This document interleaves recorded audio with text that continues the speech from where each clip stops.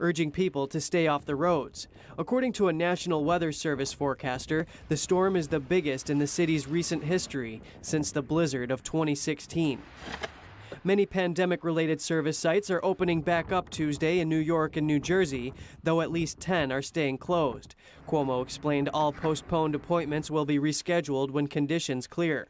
The National Weather Service warned high winds and snowfall could persist into Tuesday in New York and Wednesday in New England, but fewer flakes are expected.